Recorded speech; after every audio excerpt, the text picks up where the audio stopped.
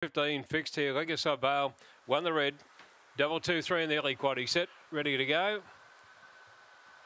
Racing Legacy Bale on the inside a little bit slow to begin trying to muster speed after the start. Ultra Light Beam is going quickly, pushing through to the inside. There came Pair of Nines. Legacy Bale tighten up on the inside and whipping around the outside there came Timu Bale. And Timu Bale streaked away, 5 in front. A Broadway Bullet up to second, closing. They were followed further back then by Diver Misters third. Long gap on the race into Hook Along Book, followed by Legacy Bale. In the straight here, it's a good go. It's Timu Bale just in front near the post. Timu Bale about a neck.